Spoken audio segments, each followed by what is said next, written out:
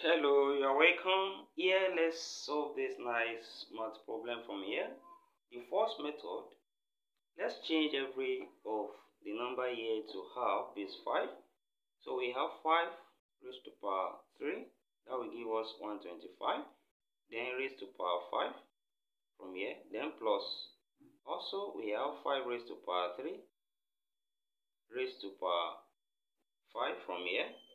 And then we have 5 raised to power 3 raised to power 5 plus 5 raised to power 3 raised to power 5, then divided by, here we have 5 square, that will be 25, then raised to power 8, then plus 5 square as well, raised to power 8.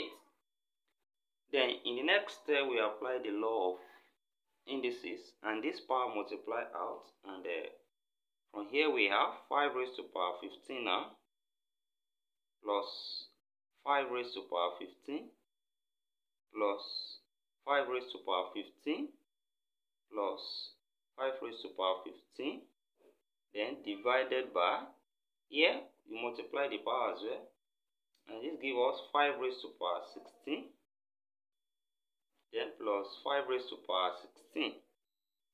Then we can see that we have 5 raised to power 15 added up 4 times. So same thing as bringing 5 raised to power 15 out of a bracket, and it will remain 1 plus 1 plus 1 plus 1, and divided by, also in here we have 5 raised to power 16, then out, then we have 1 plus 1 here, which we can write again as 5 raised to power 15 times 4, and also we have 5 raised to power 16 times 2, and from here these 2 can go in 4, and we are going to be left with 2 up here. Then with this power here, applying the law of indices, a raised to power m over a raised to power n, this can be written as a raised to power m minus n. So when we subtract this, we have 5 raised to power 15 minus 16, then times 2. Of course, this will give us 5 raised to power minus 1, because 15 minus 16 minus 1, then times 2. Now, which can be written as, this minus is same thing as 1 over 5 raised to power 1. And 5 raised to power 1 is still 5. That's 1 over 5 times 2. And then from here, we have the answer from here to be equals to 2 times 1 over 5, that's 2 over 5. So we have the solution here as 2 over 5 in this particular problem. Now let's look at method 2. From here, we can factor 125 raised to power 5 out. Then directly, then we have 1 plus 1 plus 1 plus 1. Then also from here, we have 25 raised to power 8. Then into bracket 1 plus 1. Then from here, this also becomes 125 raised to power 5. 125 raised to power 5. Sorry, please.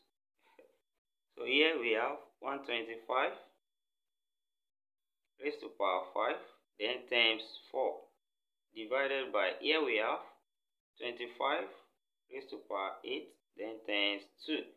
In the same way here, we have 2 go here, 1, 2 go here, 2.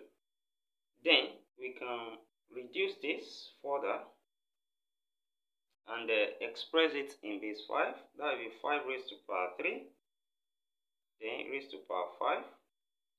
Then over, from here we have 5 raised to power 2, then raised to power 8, then times 2 that we have here. And then when we open this power, we multiply on the law of indices.